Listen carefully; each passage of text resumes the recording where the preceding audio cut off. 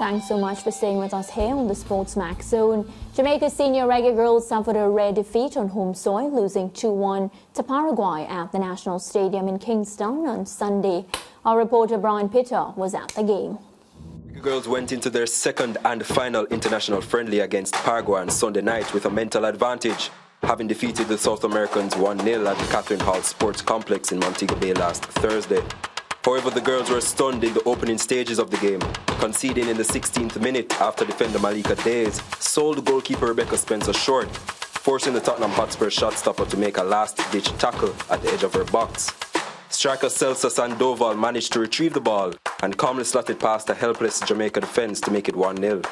The Paraguayans then made it 2 to the shock of the National Stadium when midfielder Ramona Martinez tucked home a cross from the right-hand side in the 34th minute, sending the Reggae Girlz into the halftime break with a 2-goal deficit. The Jamaicans would then enter the second half, the much more dominant team, with their efforts finally paying off in the 61st minute when the referee blew for a handball by a Paraguayan defender in the penalty area, which resulted in Captain Khadija Shaw dispatching the subsequent spot kick. Despite creating a host of other chances, the Reggae Girlz were unable to find an equalizer, losing for the first time on home soil in 49 matches. Head coach Lauren Donaldson said the girls gave everything despite the defeat. I'm not disappointed. I mean, you want to win, but you got to be realistic at times with this stuff. You know, you're building towards something, and you know, someone's gonna. I'm not disappointed at all. Just to answer your question, no. You know, we had the effort. They pushed hard. We didn't score. We didn't win. I have no disappointment in these girls. The energy wasn't there, and you know, we need to, as a group, find ways to, you know, pick it up in down moments. And I think we struggled a lot today in those moments, and I think that's where we need to, one of the areas where I think we need to improve. You know, even though we're down, we need to have that grit and that fighting spirit to say, okay, it's there, we can go and get it. So I think that was the most, you know, important thing that I took from the game. The Reggae Girlz will be hoping to secure more international friendlies before they kickstart their World Cup campaign against France on the 23rd of July next year, with 2 more FIFA dates confirmed for February and June. Well, in the press conference after the game, Captain Khadija Shaw, who scored her 55th international goal, called for fans and the local media to show more support for the World Cup bound team. You know, we qualified for the World Cup and there's really anything. You know, this is back-to-back, this is history, and nothing is going on. There's no communication. We don't feel like, you know, we've done this. You know, within a group we've spoken, but at the end of the day, it comes down to a lot of the little stuff that can make a big difference. It all comes down to some of the little stuff that will make a big difference. We have Khadija Shaw, a very prominent figure in football, women's football, speaking out, George. When I first heard about her comments, I was saying, well... But they just got a boss. What could she say? But I think what she was really saying is from the perspective of the federation and perhaps how the federation has marked or not marked the historic qualification. Because, I mean, in the public space, I think that the federation can help the girls to bring more spotlight on themselves and to women's football. Before coming on to the show earlier today, I just did a basic search. I mean, there are levels of search. I just did a basic search. How many interviews Khadija Shaw has given the local media since the start of the year. And I found one interview in February this year, published by the Jamaica Gleaner, where comments by her were printed in the story. But those comments were not in an interview she gave directly to the Gleaner, but they were from an Instagram live session that she had. But at least in that way, she's making herself available. Fine.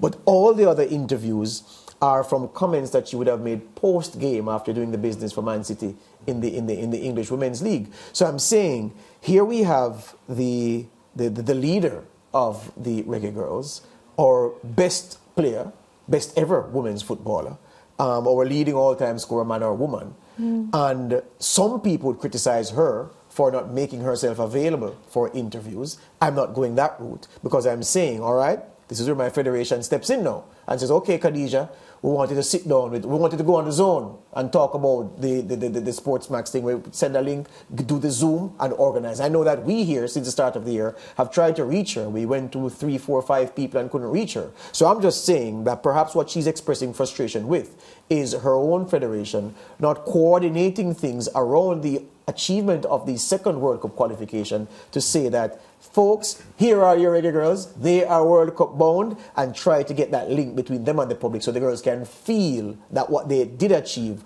was actually significant. I think that's what she's complaining about, and I want the federation to step forward, and there's still a lot of time to do more between now and next year to get that buzz going. She spoke about communication, Lance. Do you get the sense that there seems to be a lack of communication between, as he said, the federation and the players? Well, it's hard for me to sit here and say conclusively, you know, if that is so or not.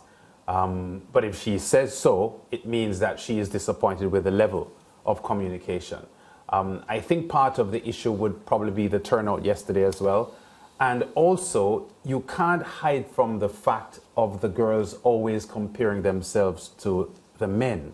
The attention and I think what is hurtful for her, understandably, is that if the Reggae boys were heading for a second World Cup tournament, the excitement and the flurry of media action and fanfare would be 10 times what we're seeing now, even 20 or 30 times. And she knows that. And I think that is what she finds painful, because based on the measurement of their performance, it warrants a lot more commendation and a lot more embracing of the Reggae Girls, and she isn't feeling it. Right. So she's honestly saying that, you know, this isn't good enough. Just a quick comment before we go to the break on, you know, what we saw from the ladies in the Paraguay matches and, of course, their preparation.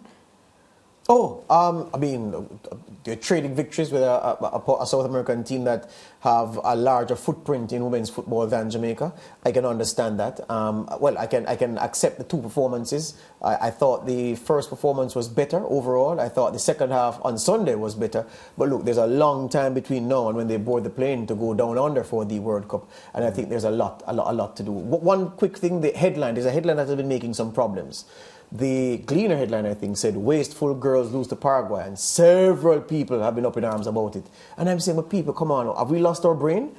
It's a usual headline that attends to a team that has had many chances and failed to tuck them away. So in the communication of the headline, the viewer can, without reading the article, see the headline and say, oh, wasteful girls lose to Paraguay, or it means the girls had several chances, didn't take them, and that's why they lost to Paraguay.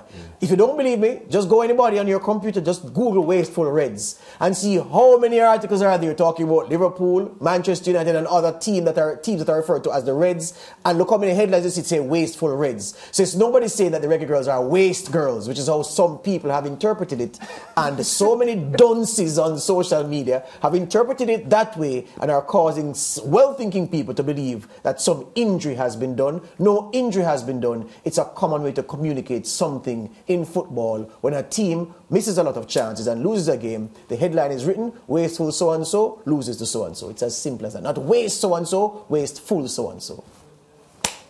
Let's take a break. So and so.